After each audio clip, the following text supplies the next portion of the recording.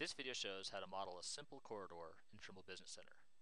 The purpose for modeling a corridor is to take the design of, say, a road or a drainage structure, create the model in Trimble Business Center, and then stake it in the field. So for this example, we already have the horizontal and vertical alignment, and we just want to create the cross-sectional shape. We do this by going to the corridor menu and choosing Create Corridor. We'll give it the name Road 1.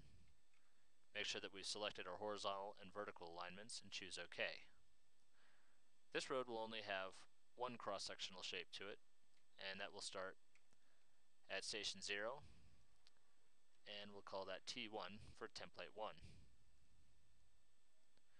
So this is going to again have just a basic shape, so we'll use a single offset slope record. We'll start at that center line. We'll go out to the right 10 meters at a crossfall of -2 degrees, and that will terminate at the EP, or the edge of pavement.